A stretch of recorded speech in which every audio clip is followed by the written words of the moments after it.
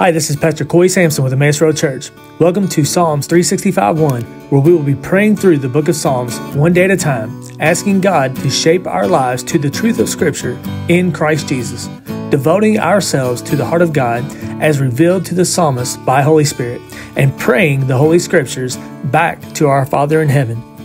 Hello, welcome to day 209 of Psalm 365:1. And today we're taking a break from the Psalms, looking at prayers from other parts of Scriptures. Today we are in Acts chapter 1, verses 24 through 26. And here we have an interesting prayer right after the crucifixion of Christ and his resurrection. The disciples had joined together and they were looking to replace Judas, who had betrayed Christ and had hung himself. And now they were 11 instead of 12. And so they had proposed Joseph, surnamed Justus, and Matthias.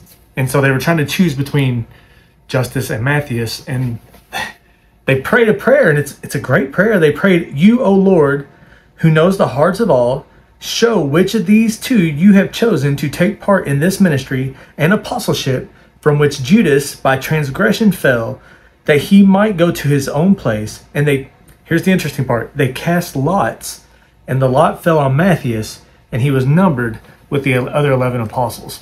And so imagine, I as the pastor stood before the church, and we were praying about a decision we were going to make. And after we prayed, I said, okay, now we're going to draw straws. Or now we're going to take a raffle to decide which the Lord wants. Or I've got these dice. We're going to roll the dice, and if it's an even number, we'll make this decision. If it's an odd number, we'll make that decision. Or we'll flip a coin. And this is how they were led to do this at the time, after Christ's crucifixion. And they were trying to choose which way we should go. And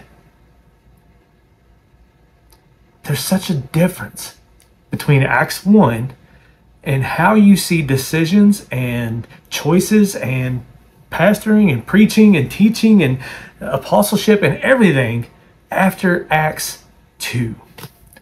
See, before Acts 2, they had received the Holy Spirit. They had received, Christ had breathed on them, had received the Holy Spirit, and they were waiting though. They were waiting in the upper room until they received power. And the Bible says, Christ told us to wait until the Spirit of truth, who will lead you in all truth, comes. And how can anyone know the mind of God unless they have the Spirit of God? And so in the book of Isaiah in chapter 30, verse 21, it says, "You will hear the voice in your ears saying to you, 'This is the way, walk in it.' And you will then know when to turn to the right or to the left." And at this time, they weren't being instructed or taught or shown by the Holy Spirit, but they were trusting in other things to lead them. They were trusting God to lay the lots out. Now, how they cast lots, I don't know how that went. If they put names in a thing, if they put Matthias in one and Justus in another, and they shook them together and drawed names out. I don't know how they cast lots. What we know is they rolled the dice. They left it to chance. They trusted the Lord to guide the lots, how they fell. Lord, we're trusting you to lead us in how this goes. And there's such a marked difference after Acts 2, and we're going to look at this tomorrow with a prayer tomorrow.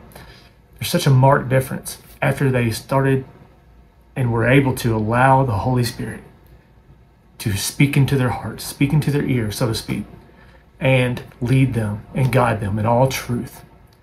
And this is how it was in the Old Testament when the Word of God was with them and the Holy Spirit had come upon people and prophets and kings and rulers and judges. In the Old Testament, you see that the Holy Spirit would come upon people.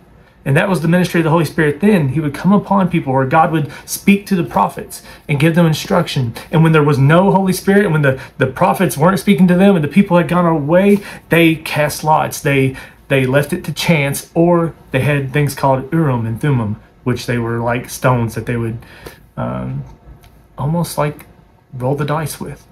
And how they would answer according to that chance is the way they would go. we need to hear the voice of God in our life. We must have the Holy Spirit dwelling in our hearts. Christ dwells in us richly by the power of the Holy Spirit. We must be filled with the Spirit of God to know which way to go, to the right or to the left in this life. Any choices we make, we're not to roll the dice. We're not to lead the chance. We're not to draw straws. We're to hear the voice of God through His Holy Spirit, helping us and leading us and guiding us in all truth. So Father God, today as we pray through Acts chapter 1, we pray that you would lead us in all truth. Reveal your scriptures to us. Reveal your heart to us. Speak in our ear. Tell us the way we should go and which way we should walk in it. And we won't turn to the left or to the right without clear instruction from you. Help us to hear your voice well and to respond faithfully to your word. In Jesus' name we pray. As we pray Acts chapter 1, verse 24 through 26. And they prayed and said, "O Lord, who know the hearts of all, show which of these two you have chosen to take part in this ministry and the apostleship from which Judas by transgression fell, that he might go to his own place." And then they cast their lots, and the lot fell to Matthias, and he was numbered with the 12 apostles. Father God, we don't trust in, this is the lot that fell to me. This is the hand of cards that was dealt to me. No, we trust in the hand of God who leads us in all truth by your Holy Spirit. Help us to know your heart and your mind by your Spirit today. Come, Holy Spirit, fill the hearts of the faithful. Lead us and instruct us and guide us by your light and your truth, we pray in Jesus' name. Amen. I love you. Jesus loves you. Love one another. We'll see you again tomorrow. God bless.